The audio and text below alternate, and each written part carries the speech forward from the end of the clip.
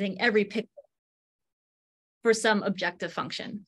And so in this case, this is just referring to a review article if you're interested in this.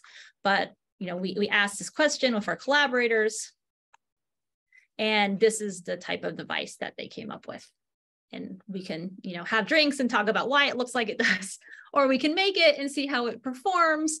And indeed, we could isolate single NV centers that were coupled to these devices, and then we could see about a 14-fold extraction in the efficiency of that zero phonon line relative to theory. Okay. But so the NV centers that were in this device weren't the best, but they were actually pretty good. So this is what they looked like after they were implanted. This is, to us, it was pretty hopeful that we would be able to stabilize at this level. After we fabricated these devices, there was no signal at all from the NV centers anymore. And that was because simply the exposure to the plasma that needed to be used to etch the gallium phosphide, which did not etch into the diamond, left the nitrogen vacancy center in the wrong charge state. We were able to bring it back somewhat, but you'll notice that I'm cheating here. The frequency is weaker, but then also the frequency range is different. So this is telling us we can't even expose the surface to a plasma without affecting it. And so where we are right now is we believe that for something like the NV center in particular, which is the most successful defect so far, you need to avoid all diamond fabrication.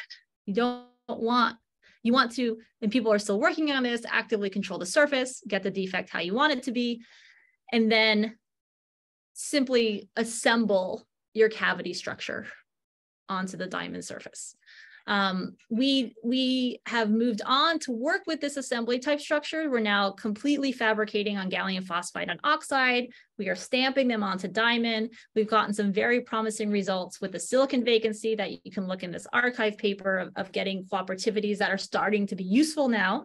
And then of course, we'll want to transfer this to the more sensitive nitrogen vacancy center in the future. Okay, so taking a step back, we see that quantum defects behave almost like atoms. It's kind of a catch-22 in that because they're in a system where you can actually have more control over them, like put electrodes, tune them, they're also pretty sensitive to their environment. So it's the same features that lend themselves to scalability also present challenges. Hybrid photonic platforms appear promising to minimize disturbance of these qubits, but this is just one strategy that people are tackling. And I kind of want to overview the field of what people are doing. One, of course, is materials innovation, right? We've done implantation studies, like how do we heal the lattice? How do we gently create nitrogen vacancy centers? Are there other lattices that we should be using, other defects that we should be using? The other one is tuning. So we've done work, and in fact, in the demonstrations of entanglement with NV centers and SIV centers, always you have to tune one onto resonance with another. And so these are integrated electrodes, and you also tune them as a function of time because they always drift.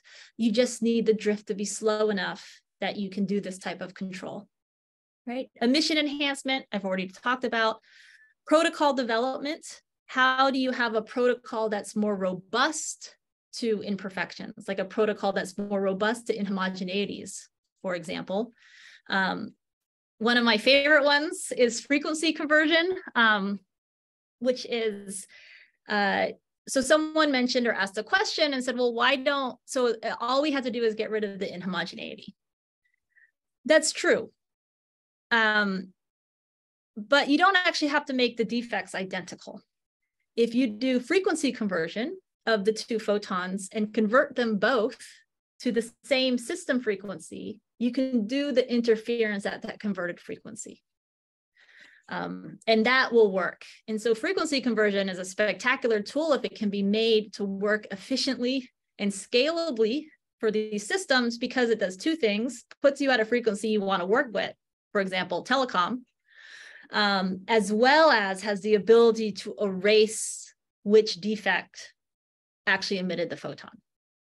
It can be a very powerful tool, again, if people can get this to work efficiently enough.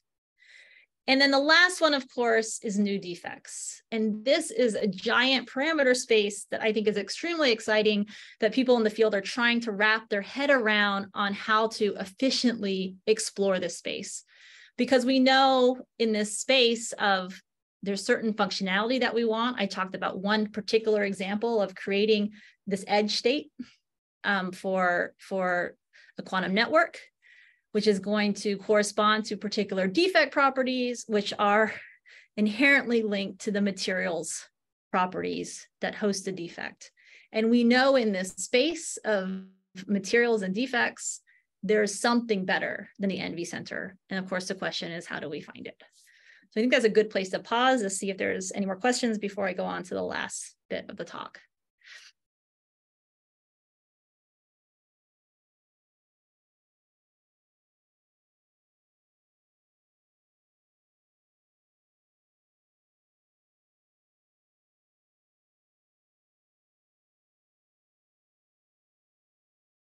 Okay, so moving on to semiconductor donor qubits. Sorry, we're muted. We actually did have one question.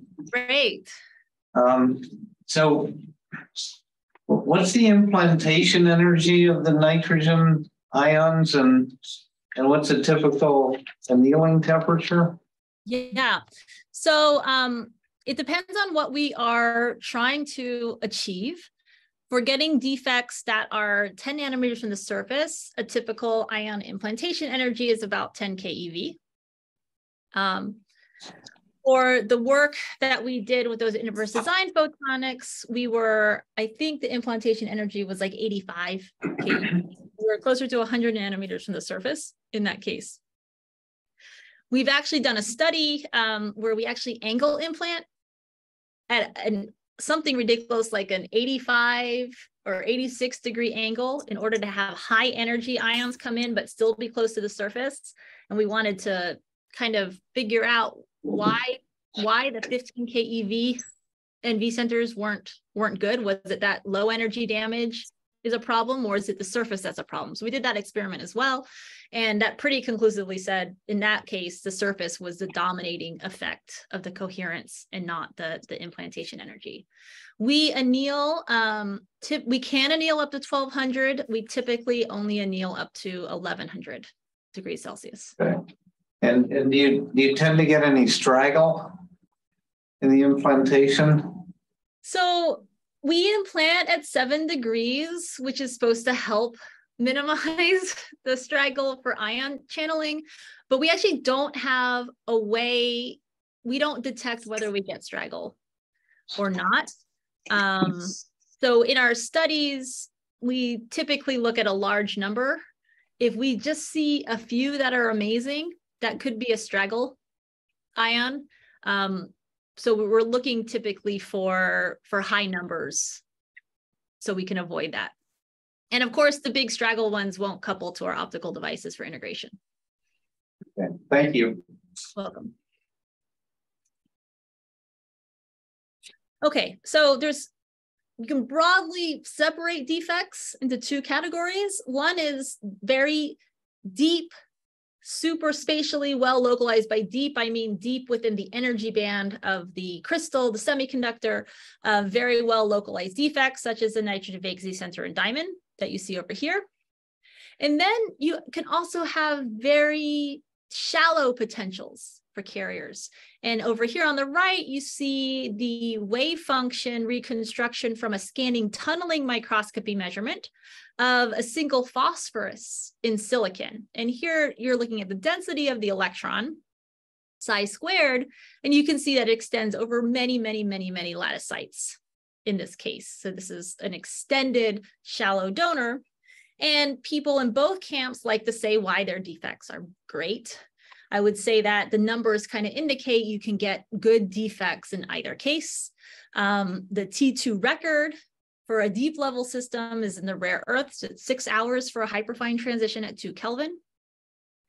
The T2 record for phosphorus silicon is 39 minutes Again, this is for the nuclear spin memory.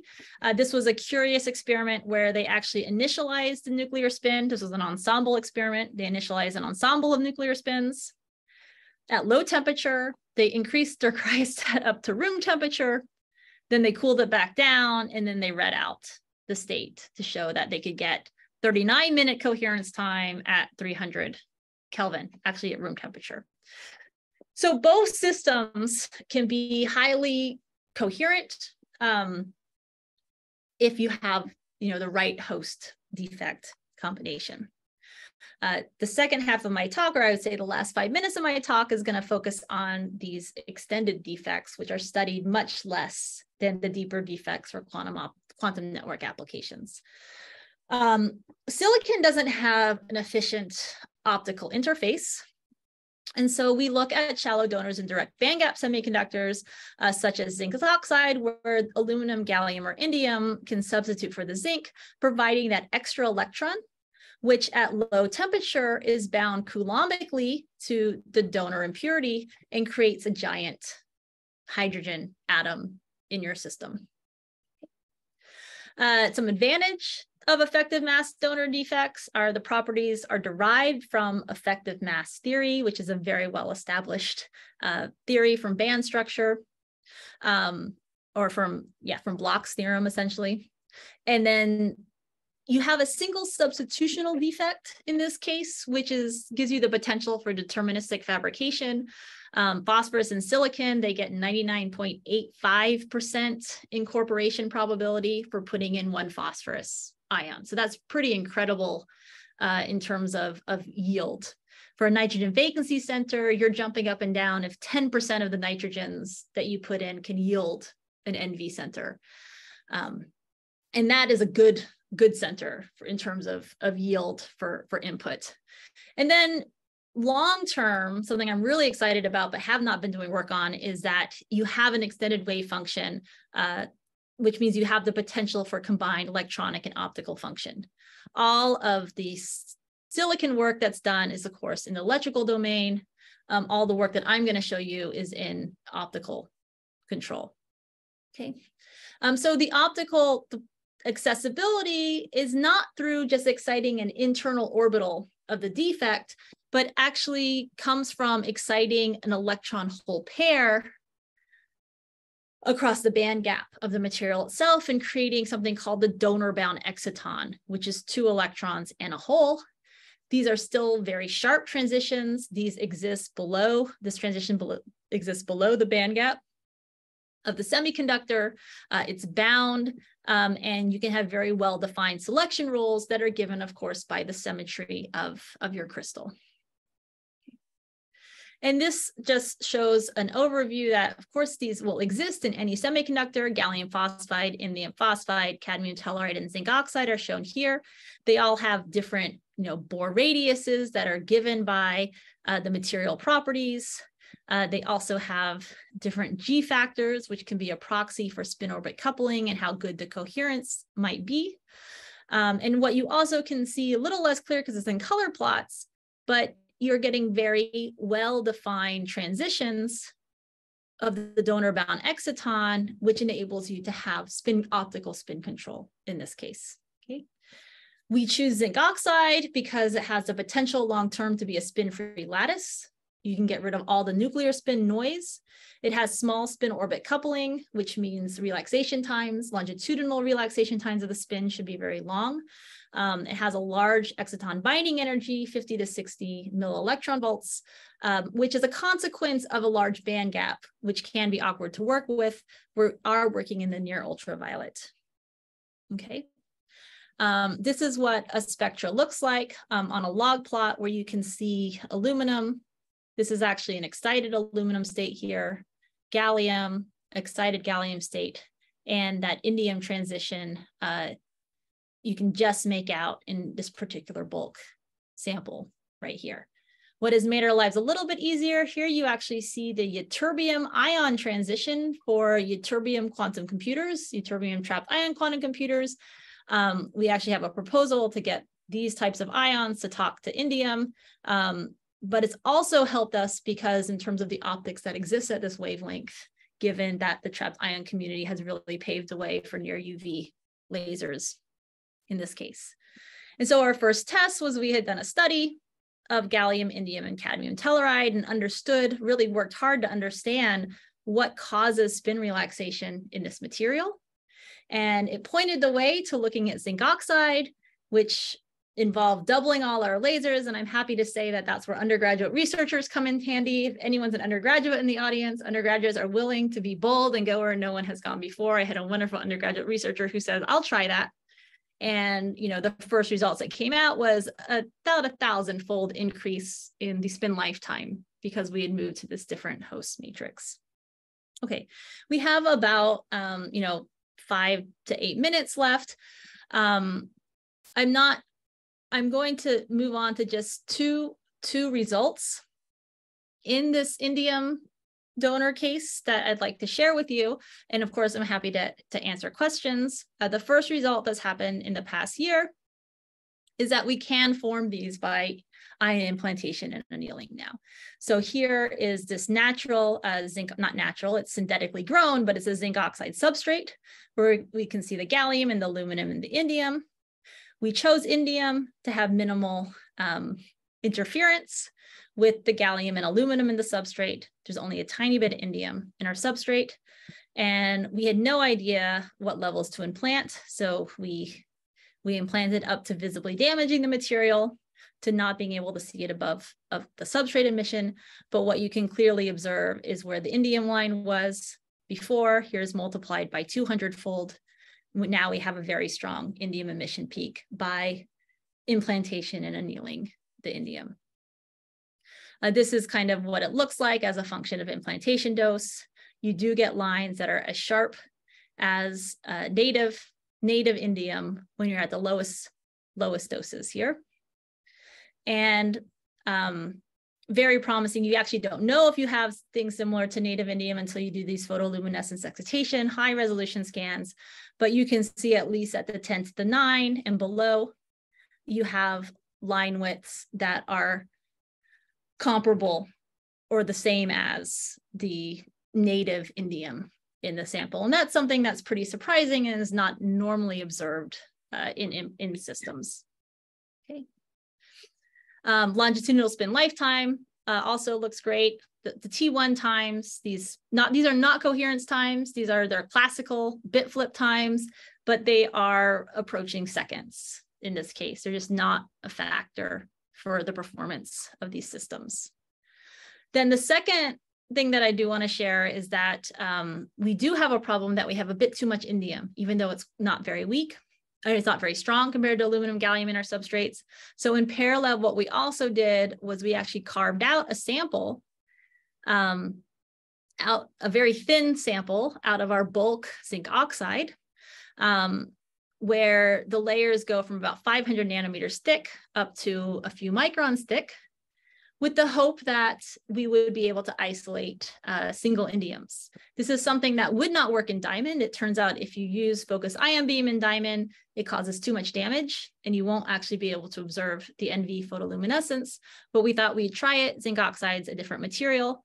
And if we move forward, sure enough, this is the sample. This is the sample in our cryostat in photoluminescence where we're collecting all the photoluminescence. And then if you filter on where the indium donor-bound exciton line is, we can now observe the emission from single donors in this case. And within the resolution of our spectrometer, which is still too broad, you really have to do photoluminescence excitation experiments, but at least within the resolution of our spectrometer, we have resolution limited lines. Okay, so in summary, I've hoped I've told you that defects are promising atoms for quantum networks. I kind of tend to talk about the problems, which may be a little different from some speakers, but it's because I'm so excited about the system and I'm hoping there's more people that can help me work on the problems if they know what the outstanding challenges are. Each defect is different in space and time, and we have to engineer ways to mitigate the effects of these differences. And then finally, in the large defect parameter space, donors and direct bandgap materials are a promising emerging platform. So I'd like to acknowledge the folks that actually did this work.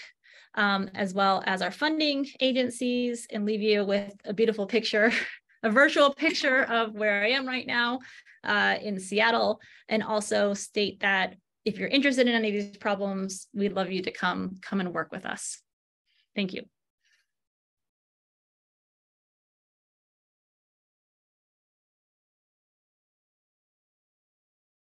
Yeah, Thank you. Very good. Thank you. Great. We have time for some questions.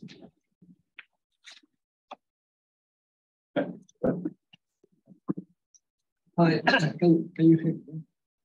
Yes. Very nice talk. And I was wondering about the gallium phosphide and TIOX. They might be piezoelectric materials. In the case of gallium phosphide, people doing optomechanics is usually for quantum applications.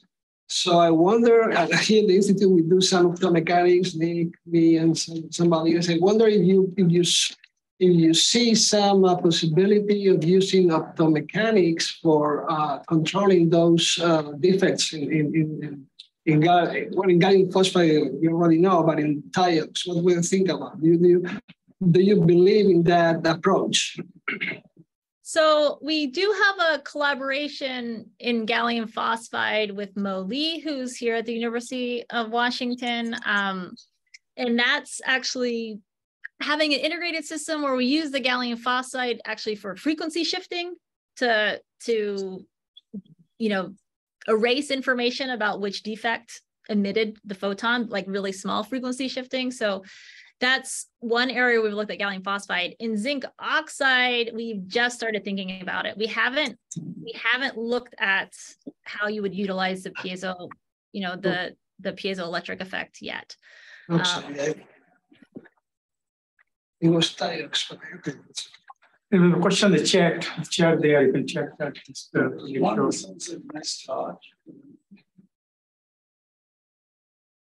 Okay, I'm having a little trouble hearing, so I'm not sure if there was a question. Yeah, we have it. No, there wasn't a question on the chat. We're just some comments. Other questions either online, you can unmute, or in the room? Because I will ask one. So we have a couple in the room. How about Nicholas go first, and then you can go. Yeah, I was wondering if you could talk a little more about the origins of the spectral wandering of the NV0 photon line and what exactly you attributed that to. Yeah, so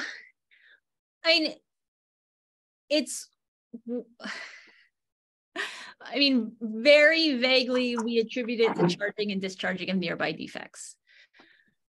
When it's in bulk diamond, it's usually attributed to other nitrogen because we know that we have nitrogen nearby, and that's actually where you're getting that excess charge, and then nitrogen can exist in a neutral or ionized type state.